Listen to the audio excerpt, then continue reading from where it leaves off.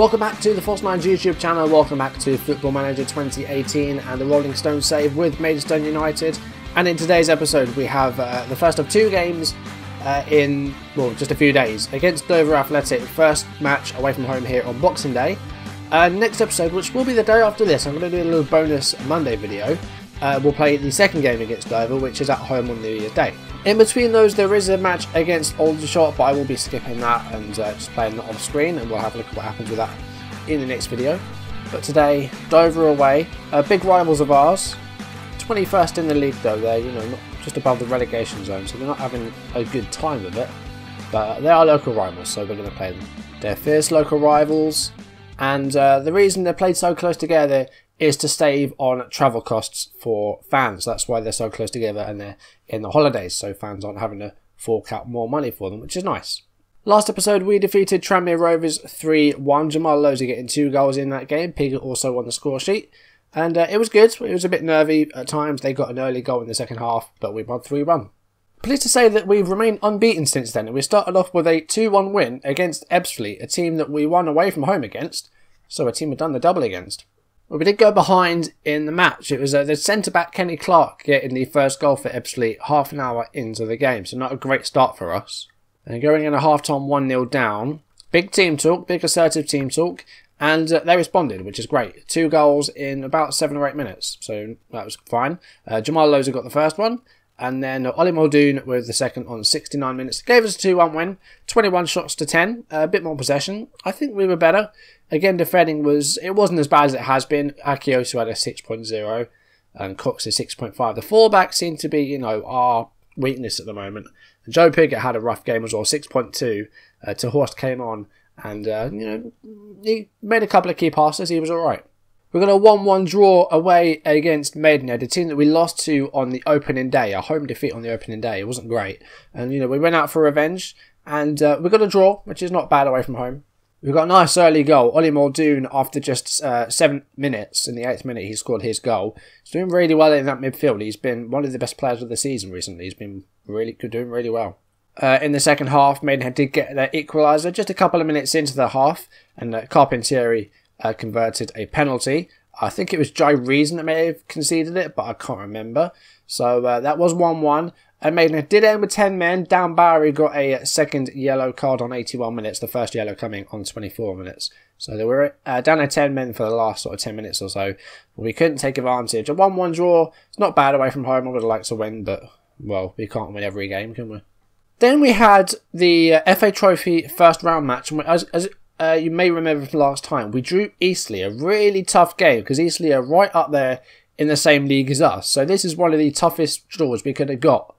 And we won 4-1. Like, I couldn't believe my eyes. I mean, all 5 goals in the first half. And I just couldn't believe what happened in this game. Joe Piggott started us off with 2 goals in 2 minutes, 11th and the 12th minute. A fantastic start. And then Jack Jebb got his first goal for the club on 37 minutes. He started him and he had a fantastic game, so really good from Jebb. And then just 2 minutes after that, Johan de Horst scored off the bench. Jamal Loza came off with an injury, and he's still out from that, unfortunately. So de Horst came on from the bench and scored our 4th goal, 4-0 after 39 minutes. Eastleigh did score just before half-time. Chris Zabrowski scored to make it 4-1. In the second half, there were no goals, but a 4-1 win away from home against Eastleigh. Really good, really happy with this.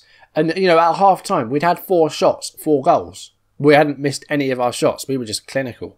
So, really, really good result. I wasn't expecting this at all. We faced Eastleigh in the league, and it was a 0-0 draw, the first draw we had of the season. But this was just on another level. I think the tactic was just spot on for them, I think. They just couldn't deal with it.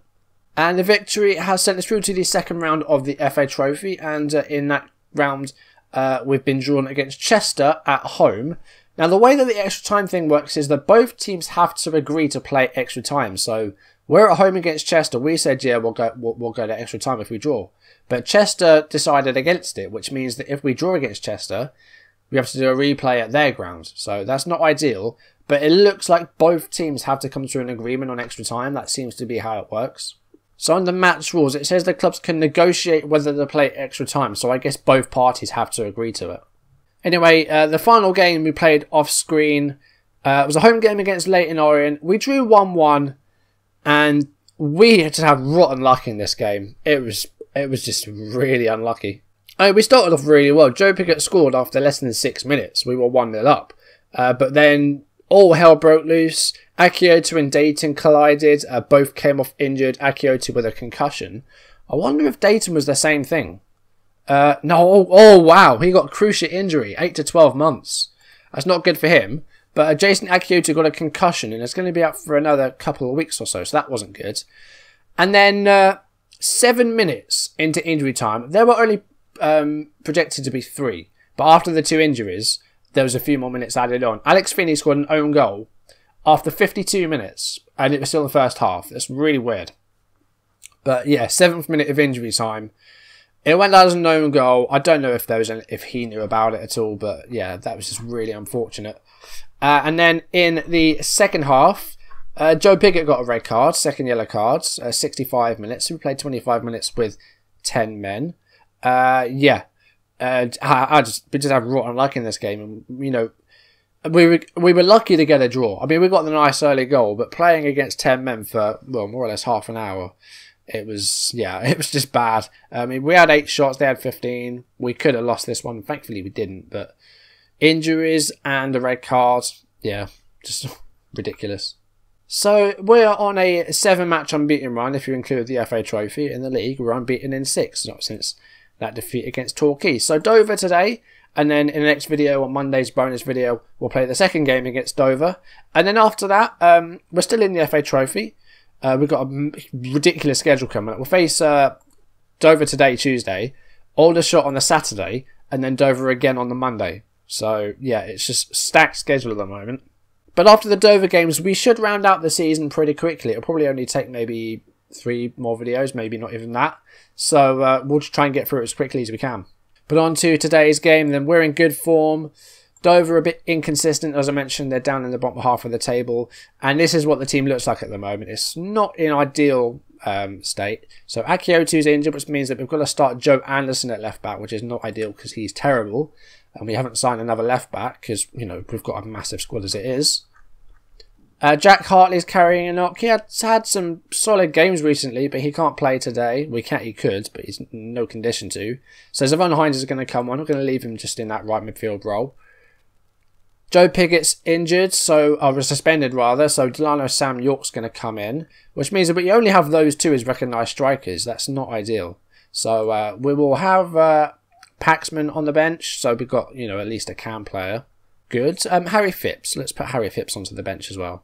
And Magnus is back from his injury, so we'll have him onto the subs bench as well. I think this is what we're going to have to go with. You know, it's not ideal, but it's the best we can do. We've got a couple of tired legs in midfield as well. But we're going to play... Well, no, we're going to take off Muldoon. Let's put Reason onto the bench. And we'll do that, and then, you know, we might need to rotate for the Aldershot game, but these Dover games are big, you know, it's a derby, so we're going to try and play the strongest team we can. I don't think Dover have any players that I recognise. No, I don't think so. Now, seeing as it's a rivalry, we are going to go for the fans team talk. It somewhat worked. Let's have a bit of an individual chat, and that's improved things a little bit. We're playing really well at the moment. I really wish I could have done the assistant doing this. There were so many questions there. But yeah, hopefully we can get the bragging rights in this derby and continue our form, because we're doing well at the moment. We are... In fact, I didn't show the league table, did I? We are 4th. We are 4 points off of Leyton Orient, who are top. So if we'd have beaten them, we could have gone within a point. But 4th place is good. We are 6 points clear in the playoffs, Sutton in 8th place on 40 points. So we're looking good for these playoff places. I think we're almost certainly going to get a top half finish. But let's just see if we can retain a spot in the playoffs by the end of the season. It'd be a nice thing to get, especially first season. I really want to get promoted first time, because if we end up in League 2, we are going to be so out of our depth and we'll probably go straight back down. So, you know, I won't be too disappointed if we get promoted first season, because our squad is not cut out for the Football League, because we have an early shot. Other than that shot we just saw, not a lot else has happened really. We've got a free kick here though for Dover, 28th minute of the game. It's headed towards goal and Morgan with a simple save to make. 10 minutes left in the half, more or less. I'm going to have a little bit of a shout and say get creative. Same number of shots at the moment. A very level game, although, you know, the chances haven't been fantastic chances. They've been all right, but that's all really. Half time. Pretty dull first half. Only 1 or 2 chances really. Again, I'm going to say for the fans, it's worked a little bit. We could have done better with that team talk though. That's improved things a little bit. And in the tactics, then we're going to leave it on standard flexible. Actually, I don't want to go control. The tempo's a little bit higher because that seems to be working at the moment. As is, we're going to take off the run at defence. Let's try and work balls into the box. I don't want to overlap. I don't really want to get the fullbacks involved because they're very defence minded. Let's play a little bit more of a direct style and see if we can get it up to the strikers. And hopefully in this half we'll see a few more chances and hopefully a goal for us. Joe Anderson with a throw in here. Delano Sam York to Jai Reason and Harvey Willard. And he's got a good cross on him. He's found to Horst. And Devon Hines is through. And that's a good save. Cleared away by Simpson. That was probably the best chance we've had so far. Devon Hines could have scored that. Very average ratings at the moment for both teams. There's no one really playing especially well. We don't have any strikers on the bench though, so you know we can't really take off to Horst or Sam York at the moment, which is a bit annoying. To Horst to Zavon Hines, and Willard's there at the far post, and to Horst with a header, and we do take a lead. 54th minute of the game, Johan to Horst scores, and we lead 1-0 against Dover. Looking good. Header away by Thomas, only went as far as to Horst, and then Zavon Hines. Look at to Horst with a run into the box, and there you go, 6-yard box on the edge of the box. Heads it in. 1-0. Up to second after that as well. That's good. Jeb's getting very tired. I think we'll take him off. Let's bring on Paxman. We don't see him a lot and he's been asking for some more football. So we'll bring on Jack Paxman. We'll leave him as the DLP. Past the hour mark. We've got a 1-0 lead. Dover have only really had 1 chance. And Cameron Cox is injured. That's not good. We can move Winter to right back. He's not bad there. He's a very versatile defender. It's another concussion. 2 fullbacks on concussions now. Akioti last game and now Cox. We'll put Magnus in at centre-back. We do have Twamazi available to us. He's not here in the team today, but he should be fine to play games until Cox comes back. Here is to Horst. Can he maybe add a second or can he set up Sam York? Paxman gives it away and Thomas forward to Bird now. And here is, who's that? Paisley? I couldn't see. And Allen. Where's the right back? I mean, Winter's moved to right back. It's headed away by Anderson. Show Silva will chase it down. Here's Thomas. And now Brundle, who I thought was a Formula 1 driver. Come on, let's clear the danger here. Parsley, Show Silva, and I can see a goal come in. There we go. Mitch Brundle with the finish, and it's 1-1. That's his first goal. We're always conceding to people that are scoring their first goal. That seems to be happening a lot. But we couldn't deal with the danger here. I mean, well, I think I don't know if that's Winter there or that's Winter, but yeah, they just didn't pick up that guy, and then Morgan was looking the other way with the goal. 20 minutes left in the game. I mean, I don't really want to draw, but it's away from home. I'll take it. Muldoon's going to come on. He's going to move Hines a little bit further forward. Not Willard, though, just the 1. Still a very tight game, though. A draw, I guess, is fair. We haven't seen a lot from Dover, but in terms of having the ball, they've not had a lot less shots than we have. 10 minutes left, and they've got a throw in here. But can we deal with this? Here's Hines to Paxman. And Zavon Hines. And that's a ball forward. Sam York. No, he wasn't going to get there, was he? We've got 1 more change to make. We could bring on Phipps and put a third midfielder in there. Or we could... I think... Oh, well, who else do we have on the bench? I can't remember. Sam York's through here. Go on! Oh, Walker saves it. Corner, though. I mean, the last 10 minutes could be big here. Hopefully we can do something with this corner. Joe Anderson's taking it, which I'm not too pleased about because he's terrible. It's gone deep. Sam York and Muldoon. Oh, that's, yeah. That was pretty awful. Right, we've got Rate on the bench, so we could take off... Well, I don't want to take off Willard. He's been doing really well. I'm going to take off to Horst. And I'm going to bring on Harry Phipps. I can't make any more subs. Oh, okay, all right. I forgot about my injury. We've already made 3 changes. Let's change Paxman's role, though. Let's change him to a central midfielder support.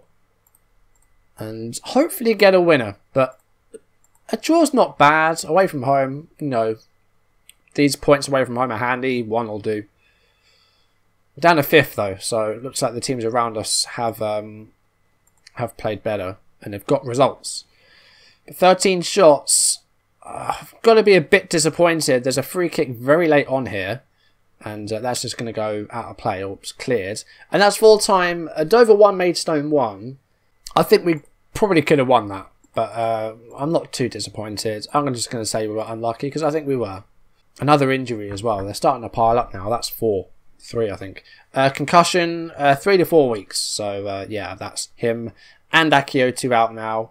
Lowe's is out for up to 2 weeks with an ankle injury. Hartley should be back any minute, but the injuries are starting to pile up now. It's not good.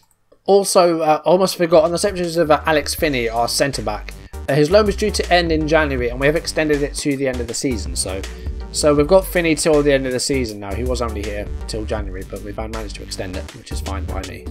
So, no, we're still 4th after that. So, File didn't win in the end, so we do stay 4th, and we're now...